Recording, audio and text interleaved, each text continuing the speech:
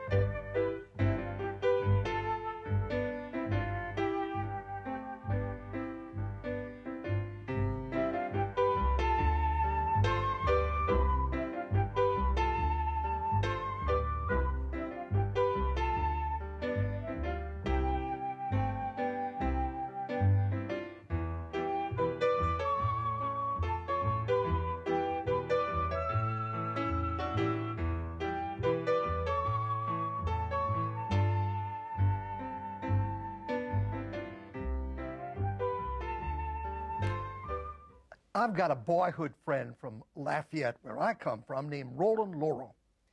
And his whole life is built around food and wine. In other words, he's a typical Frenchman.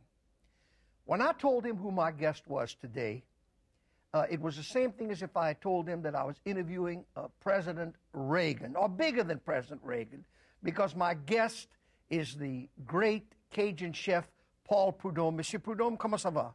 Ça va bien. Good. Thank you so much for coming from New Orleans here to Baton Rouge to do this program with us during the holiday season. C'est un plaisir pour être ici avec vous autres. Oh, I don't comprend, but I'm sure it was the right thing.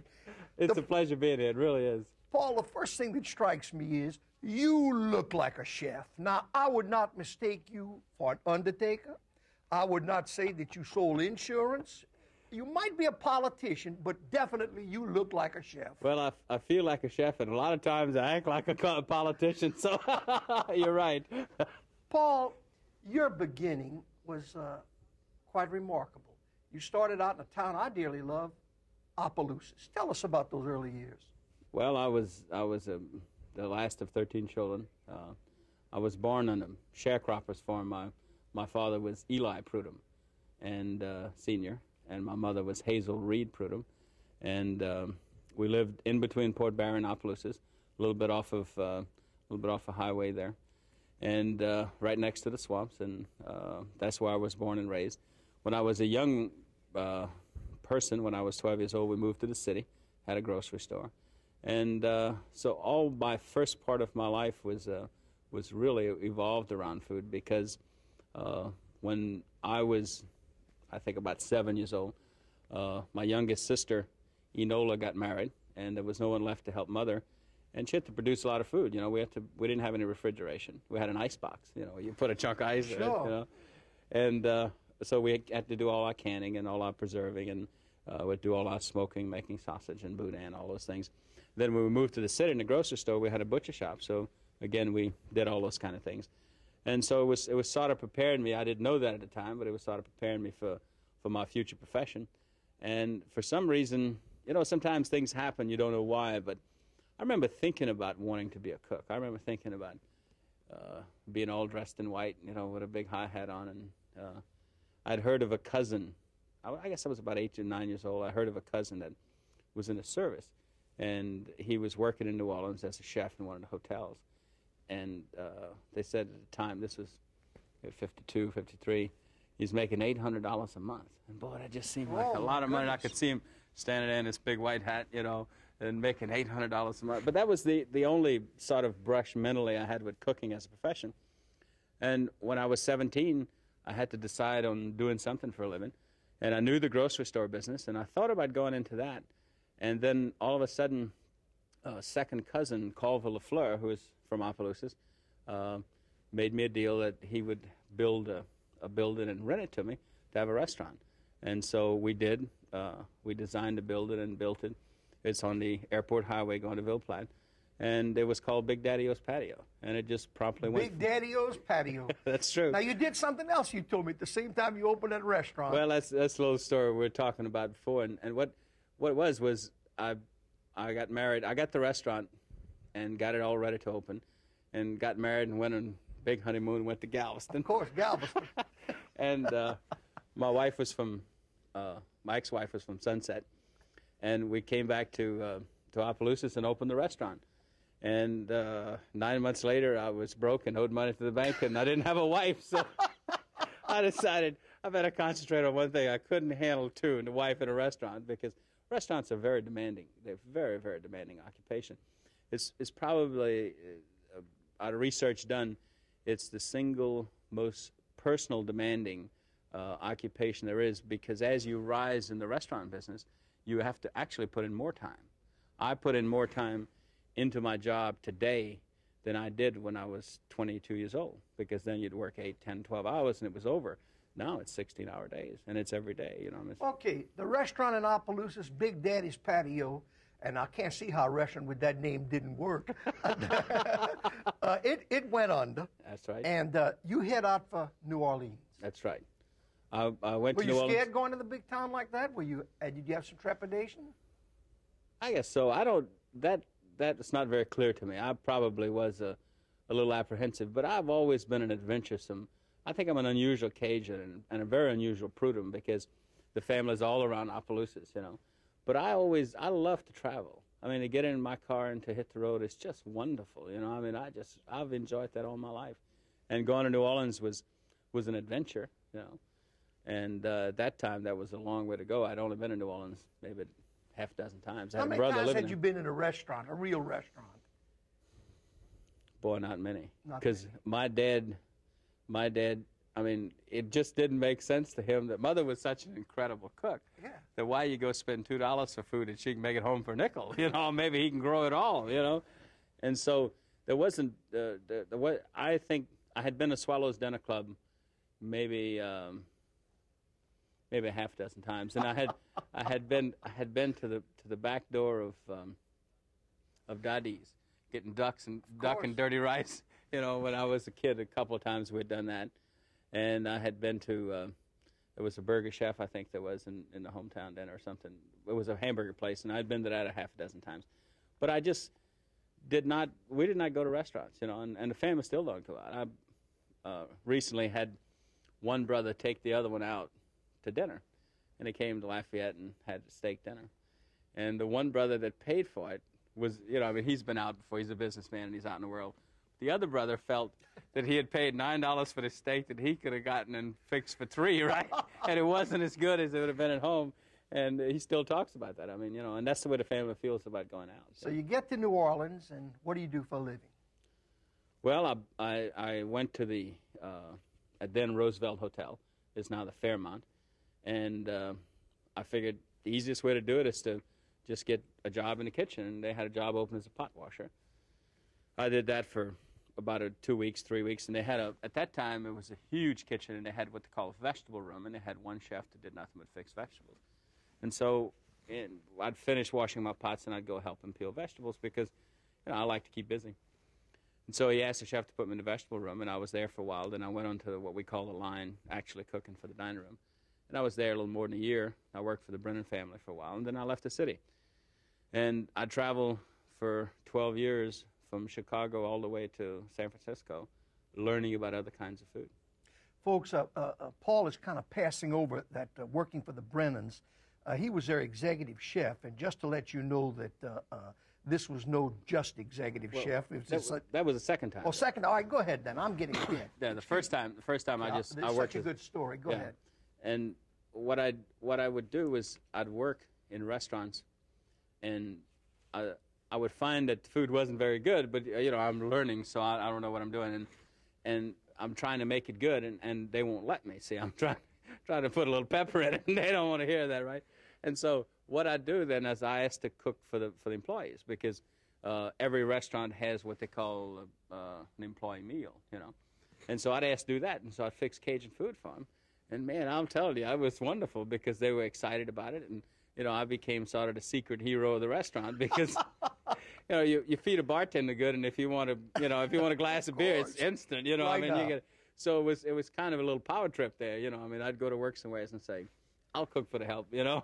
And so that was fun. It was a learning thing because later on in life I found out that the hardest people to please with food were the waiters or the waitresses, because you know, they traveled around, they'd worked different places, and they realized that what food is, and had seen, you know, lots of good food and lots of bad food. When they could get excited about the employee meal, I started feeling there was an indication there was something different about our food. There was something emotional about it, that all other foods, I'd work with European waiters, and, you know, I mean, they would just fall all over themselves when they would eat Louisiana food. And it was my first real feeling that maybe here we had something that was really different. And then you gradually worked your way back to New Orleans, is that right? Yeah, I tried the restaurant business again as an owner. Matter of fact, the truth is I went broke 4 times before I had a successful restaurant. And each time I'd learn a little something else, you know, and the hardest thing was to learn was I got it down where I could serve good food, but I couldn't make money, you know. And well, the truth is I made it, but I spent it. I didn't understand how to do money. And then I had a couple of successful restaurants, and I had one in Aurora, Colorado, and it worked very well. We had it for about 8-9 months and got really busy, and the guy came along and offered me a bunch of money, and so I gave it to him and left, you know. And but I worked in mountains in Colorado. I worked in Las Vegas. And what were your eyes always on coming back home to Louisiana? Well, in the beginning it was. In the beginning I was just a young kid having a good time, you know. But as I got 23, 24, 25, and I'd come home, and it was just so wonderful to come home. And it was so wonderful to go by where I was raised, and, you know, to kind of stand and hear the noises in the swamps. And I felt when I was away from home, you know, I'm a very relaxed person, you know. I mean, it's very hard to upset me. But when I was away from home, I was easy to upset and was just a little tight, you know. And I'd come home, and each time I'd want to stay longer, you know. And then something happened probably in the time when we think back in the history of people, and we think of the hippie era. And I was in the mountains in Colorado, and I seen a lot of intelligent young men and women that were striving for 2 or 3 things, but basically they were striving for family, because they'd get a bunch of them and they'd live in the same house, and you'd look at it from the outside and you think, my God, those are immoral people. But if you looked at it from the inside, it wasn't that. They wanted a family. I mean, their mother was working, their father was working, you know, and to belong. Yeah, and they left home. They went out on their own. They didn't like that, so they would band together as a group so they'd have a family unit. And they were striving to do things that was what they felt was right, to get back to the earth, you know, health food, not putting chemicals in things. And there was some contradictions, because, you know, they would do dope, which I didn't understand at all, and then they would say, you know, don't put chemicals in my food. But that was a real transition for me, because it all of a sudden dawned on me that we had a tremendous amount of intelligent people that I felt right about, that was doing a thing that I believed in, and that's the way I was raised. You know, I mean, all of a sudden it dawned on me that what they were striving for, I had all my life. Very you know, I had a wonderful family. I mean, we fought hard against each other, but boy, don't mess with us, because we were all together then. You know, and we loved each other, and, you know, I mean, we had a wonderful family, and we had this wonderful food that made us live and gave us a party atmosphere. And when we got together, you know, I mean, everybody brought a bowl of something, and, you know, we made big gumbos. I mean, it was this wonderful, warm feeling. And to me, that's what Cajun is. You know, that's what Louisiana is all about. And I realized coming home that some of that was starting to slip away. The language was slipping away. Everybody was buying freezers, and, you know, we'd go out to the fishing hole. We used to go out every day, you know, every other day. Mother said, we want some fish, so they'd go out and we'd get some fish and bring them home and cut them up and eat them, and it was super. But now, all of a sudden, you know, they're going out and they're getting a bunch of fish and put it in the freezer, you know, and I knew that was wrong, because it just don't taste the same, and it's not as good for you. But all those things were happening. I thought that maybe if I came home and I really made an issue of our food, and I knew I could cook, I knew that Mother had taught me how to cook, and I'd learned professionally, and I could put all those things together. And I just knew I had to come home and do something. I had to make people feel that what we had was a very important thing. You were a man with a mission. You really were. Yeah, I guess I was. Yes, so, I am. Paul, you ended up as the executive chef at Commander's and at some of the Brennan's other properties. Well, let me tell you a little story about we've got a time limitation. I want to tell some of the very important things. Okay. You could talk, and you're fabulous, for 6 weeks, but we've only got about 28 minutes. Okay. All right. And the point that I want to make is, while you were executive chef, Commander's was chosen by Playboy magazine as the finest restaurant in New Orleans and among the 25 best restaurants in the United States. That's true. That's an incredible accomplishment. Now, then you decided to, again, you've gone under now, according to you, 4 times. You decide another shot, another restaurant. And you opened this peculiar K. Paul's, isn't that correct? Now, that was also a struggle to get going, wasn't it? Yes, it was. It was a struggle in the sense that I still had my job as the executive chef of Commander's, and I couldn't attach my last name to it, Prudhomme. I couldn't let anybody know that it was mine, and it was basically opened as a luncheon place for my wife to run. And the reason it's called K. Paul's is because my wife's name Kay, and so we just put our names together, and we were do Louisiana food. And it was kind of a place that I could go and cook, because my job that I had with the Brennan family was an executive position, and I didn't get in the kitchen very much. And so I would go there early in the morning and cook, and then she would come a little later and serve it, and I'd go on to my job. And so in the contents that we wasn't putting a lot into it, it was a struggle to get going. I mean, there was a couple of times we thought of getting rid of it. Matter of fact, we sat and talked to it. I'll never forget. It was been several months that we owned the place, and Kay had never gotten a paycheck. And everybody else that's working is making money, but she didn't. And I met her one day, and she was outside the restaurant, and I pulled up, and we started talking, and she looked at me, and she said to me, she said, "I thought you said this was going to be fun." She said, "I've never gotten a paycheck." And I decided at that point that I'd start using my knowledge and abilities. Make a real commitment to it. Yeah, and really make this restaurant go. Paul, I want the folks to share something that you told me before we went on the air. You and Kay have been married for about 2 years. Please tell our friends who are watching this program who does the cooking at the Prudhomme home. Now, this is the best cook in America, folks. At the house, Kay does 90% of the cooking. And where is she from? She's from,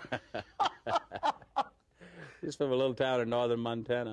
That makes me a little suspicious about all that Cajun cooking. This man's eating Montana food at home. Well, that's the second thing to that is that Kay and I have known each other for 10 years, and I've taught her how to cook, so. What is, and you get asked this all the time, what is the Prudhomme approach to cooking? Is it unique? What makes Paul Prudhomme, what sets you apart from everybody else, makes you the best? Well, I love it. I think anybody that really, honestly just loves what they do and strive to understand it is going to have a good product, no matter if it's building a tire or making an ashtray or whatever it is. And I approach it every day as wanting to do the best that I can with it, learning from yesterday, and trying not to repeat the mistakes you did before.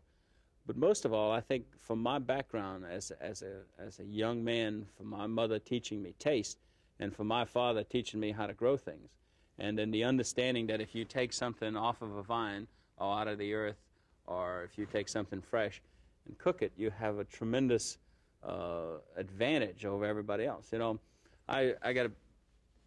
When I was, as a professional cook, I get these little red potatoes. And I'm telling you, I worked for 2 years trying to make them taste the way Mama did, And all of a sudden it dawned on me, we used to go dig them, and she'd carry them home in an apron, and we'd put them in a pot and cook them. So I got some really fresh ones, and they were wonderful. Had nothing to do with cooking, They was just because they were fresh. And that's pretty much my approach now. What I do is I try every day to get a better product than us to start with than the day before. And we don't have a freezer at the restaurant. We don't freeze anything, and we don't have heat lamps to keep food hot. When it's finished cooking, we put it on a plate and we serve it. And we don't do reservations. We don't do a lot of things at the restaurant, but everything that we do is specifically pointed at making the food its best. When all my years through the restaurant and all my failures and successes, you learn things, and I tried to take away everything that interfered with the food being good. And I don't think that people who really enjoy food care if the table is slanted or the chairs or whatever, and if it's a paper napkin. I mean, you don't come into a restaurant to have a fancy napkin if you want to eat. Paul, what's the difference in Cajun and Creole cooking? I think the heritage is different, and the heritage is very important. Creole food is a thing of its own. Creole food is the copied so many cultures. There was 7 different flags over New Orleans. There was, you know, and all the people that came and went of the history of the city of New Orleans left people behind. And a lot of them obtained a lot of wealth, and they had people working in their homes. And the people that would work over in the homes would work for a French family or an Italian family or a Yugoslavian family. They had to cook for those people the way they taste. But yet when they worked for the next family, they had learned something there, and they started combining those things. And over a 200-year period, they created a whole new kind of cooking, where Cajun food is basically old French cooking with Louisiana products. It's 400-year-old French cooking. The brown roux is something that was actually an Italian cooking 1,200-1,500 years ago that the French used for 300 or 400 or 500 years, and they sort of dropped out of their cooking. But it's still in ours because, you know, we have that heritage. Can anybody learn to be a good cook?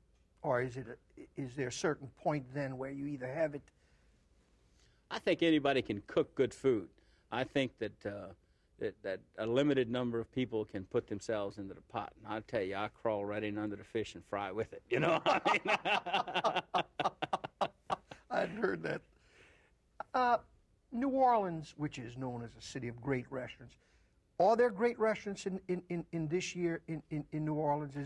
Absolutely. There still are great. Absolutely. We have some of the best neighborhood restaurants and some of our grand restaurants.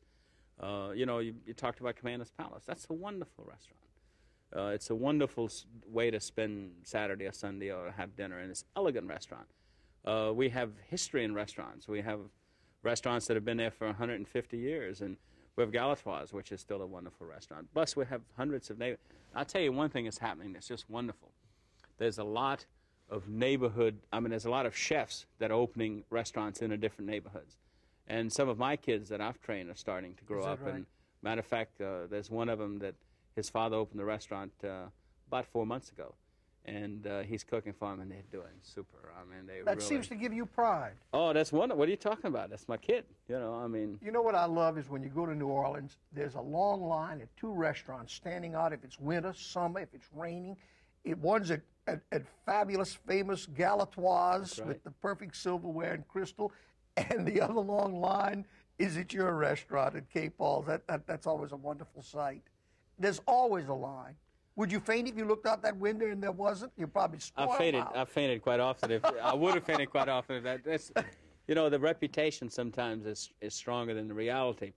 And there is sometimes there's not a line. But one of the things that's so marvelous to see people that care enough about what you're doing that they're willing to stand out in the cold wind. Or, you know, I remember one time 2.5 years ago that it started raining really hard, and I said, you know, we get as many people in as we can, but, you know, I mean, you can't get them all in. So I said, I guess they're going to leave, and I walked outside, and we had put out, you know, every afternoon we put out the garbage. And they had taken the boxes, the empty boxes from the garbage, and they were standing against the building next door, and they were holding boxes over their head. And they didn't leave, and it was just, you know, it just makes your heart feel so good. You know, I mean, you feel bad that they're out there standing in the rain. When you go to other people's restaurants occasionally, when you go to eat at other chefs, are you a total intimidating force? Does the chef get nervous when they hear Paul Prudhomme's out front? It would scare the heck out of me. I must tell you. They shouldn't be scared because you know, a reputation is a reputation is a reputation. I mean, I'm no different a human being than I was, you know, 20 years ago, 25 years ago, and I love to eat. I'm a cook, you know, and I enjoy every kind of food. You know, I mean, I enjoy just simple home cooking, and I enjoy kind of restaurant food. But when you read about something and you watch people on television, you read about them, you see the picture all over the place, and a lot of people talk about it. Yes, it does intimidating. It's very disappointing to me that people react that way. That's one of the bad things about being Paul Prudhomme. That's right. About being Chef Paul. What about Chef Paul? What about this? Paul Prudhomme is a different guy. He's another guy, Chef Paul. Chef Paul. I gather I've met 2 people today. I like them both, I must tell you. What's this plantation cooking school that I've read that you're considering? What is it? Well, one of the reasons for coming back to Louisiana was to try to establish a school that would help retain our past culture with food. With a lot of things, with the music, with, you know, all-encompassing. But I wanted to be first the thing with cooking. And my idea is that we have very creative young people in this country that are becoming cooks. Very creative, very educated. It's just wonderful. I mean, the American chef, and especially the chef from Louisiana, is going to be the chef in the world market in the next 10 years. You know, and it's just, I could talk about that for a long time because there's so many of them. But the idea was to give the young man or woman that had been cooking for a while and that was raised in the city and had never seen a chicken walking or didn't realize that they got to eat corn in order to get big, the chickens do, and to realize, to be able to select and understand how products grow, because without the sun and without the minerals from the earth, nothing happens. I mean, you need that warmth and that heat from the sun to make things good. And you can do it chemically, but it don't work. It's not as good. It's not, I don't think it's as good for you. But the idea was to have them work in the field, in the vegetable gardens, and let them raise carrots, and let them realize that a carrot this big that's raised naturally tastes better than one that's this big and, it's pumped full of whatever they do to them. And the idea was to be able to look at a chicken and say, now that's a good chicken, opposed to that chicken was raised in unnatural conditions. Are you going to be able to start at this school? Oh, it'll happen. It'll happen. It'll happen. I want to tell our friends something interesting about you, Chef Paul. When President Reagan hosted 7 heads of state, 40 ministers at the Williamsburg Summit, he turned the food over to Craig Claiborne, who is the illustrious food critic and commentator on food of the New York Times. I'd say Craig Claiborne, until his retirement recently, was perhaps the name, at least in journalistic cooking circles. That's true. So Craig Claiborne said, I'm going to give these world leaders and these ministers the best food that the United States of America has to offer right now. And who did he ask to come and cook for these world leaders? He asked Paul Prudhomme, who didn't make it in that restaurant of Opelousas, and who is today Chef Prudhomme, the very, very great chef. What an honor and a thrill that must have been for you. You go through life and you think, well, if I could only get there and do this, it would be wonderful. And you get there and do that, and it isn't wonderful, Paul, I mean, but this was incredible. I mean, it was beyond expectation to be there. And we're about out of time. I want to thank you so much for sharing not only a little about this mystical world of culinary delight, but sharing Paul Prudhomme, who I find to be a very, very charming and intelligent man, and a man who I think loves humanity. Thank you so much. Thank you, sir. We love you, Louisiana.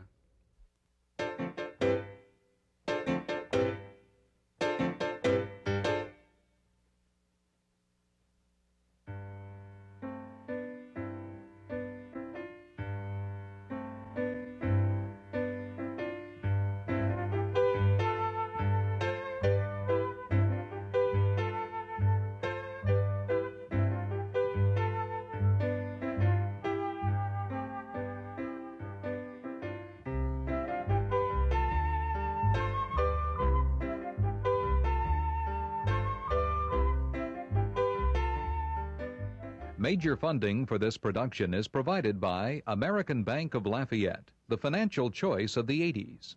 Additional funding provided by the Friends of LPB.